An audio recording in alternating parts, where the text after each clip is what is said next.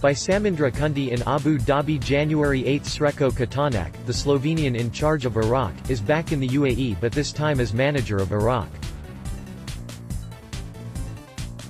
Charged with rebuilding what was an aging team, he has his sights set on 2022. He spoke with Samindra Kunti. Srecko Katanac and Iraq first crossed paths at the 1984 Olympic Games in Los Angeles when the former Yugoslavia took on the Iraqis in a group game of the Olympic football tournament. At the break the Iraqis led 2-0, but the Yugoslavs turned the game on its head in the second half to run out 4-2 victors.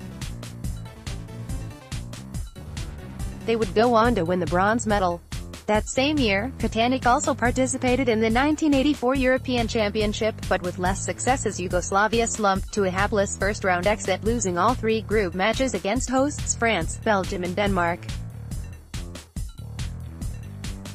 "You know, we were down 2-0 against the Iraqi team," recalls Katanac. "We were down in the quarterfinal against Germany and then we won with 5-2. So, we were so strong, but the mentality was a little bit not good."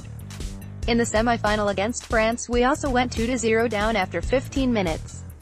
We got 2 red cards and we drew 2-2. But with a different mentality we could have done more.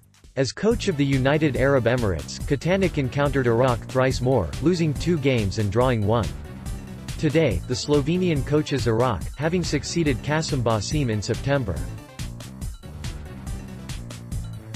Katanac enjoys a wealth of experience in the international game, having guided his native country to the 2002 World Cup finals in Japan and South Korea.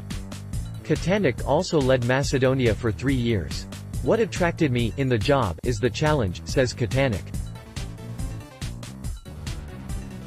"I'd like to see how it is to work with, in my opinion, a very talented national team. For many years they played with quite the same national team. So, I was also attracted, because for the first time in a long time Iraq will play qualifiers at home. I know that, in the past in Iraq football meant a lot to the people and the players. Will not be easy because football has changed, but this is a challenge so I'd like to try to do the best." His stint with the United Arab Emirates ended in disappointment as his team failed to register a single point at the 2011 Asian Cup in a group with Iraq, Iran and North Korea. Goal-scoring proved to be the Achilles heel of the team and he was later sacked. It was a valuable experience for Katanac, but the Slovenian emphasized that his current role with Iraq is a world apart from his time in the United Arab Emirates.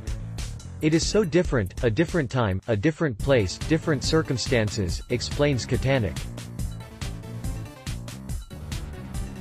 You coached the United Arab Emirates from 2009 to 2011 and then the other coach preceded or succeeded you and they were better or worse. So, we are not in the same circumstances." The Iraqi national team played for many years with the same team, with all these guys who were there for 10, 15 years. Now, they are not anymore here. So, we need to build a new team and it's a completely different story. Katanac has had to contend with the difficult environment of Iraq's domestic league. In 2007 the country won a maiden Asian Cup in a historic campaign defeating Saudi Arabia 1-0 in the final in Jakarta, but Iraqi football has since remained isolated and only last year did FIFA lift the ban for Iraq to stage international matches in 3 designated cities, Erbil, Basra and Karbala. The decision followed an international friendly between Iraq and Saudi Arabia in Basra in February, the first international match on Iraqi soil in 40 years. "I saw a few games from the Iraqi domestic league," says Katanac. "The conditions are very difficult. They play the games at 3:30 in the afternoon with 40 degrees Celsius, the pitches are not okay. It is very difficult. The Iraqi league should develop to start with the facilities. Everything is a bit slow." On debut, Katanac's Iraq defeated Kuwait 2-1 in September, followed by a 4-0 loss at the hands of Argentina and a 1-1 draw with Saudi Arabia in October.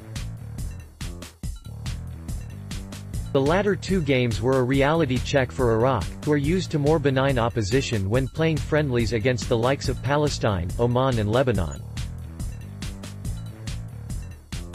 In the autumn the Iraqis scheduled a training camp, which allowed Katanac to observe more players and build his team as Iraq prepare to face neighbor Iran, Vietnam and Yemen. Given the time constraints, the 55-year-old coach considers the tournament a stepping stone for the 2022 World Cup qualifiers, even if the question of repeating the 2007 heroics lingers in the background. Before I signed my contract, the federation asked me about that, and I said if you want to put pressure and I need to get results in the Asian Cup, then immediately you can start to look for another coach because I am not able to guarantee a result with just 3 friendly matches and 1 camp, said Katanac. The national team we need to build, through the camp we need to develop. That needs time.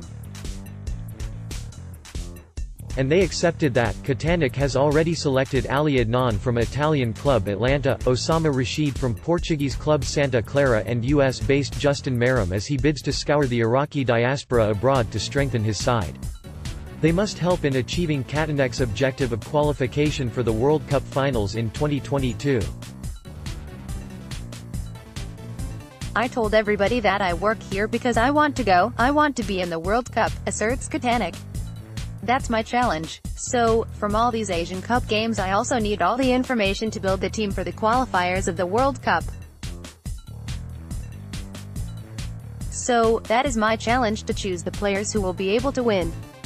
Not to play good, but to win. Contact the writer of this story, Samindra Kunti, at mock.il15468999195 Labra 15468999195 Abdullah 15468999195 Awedi 15468999195 Snayato 15468999195 Fani 15468999195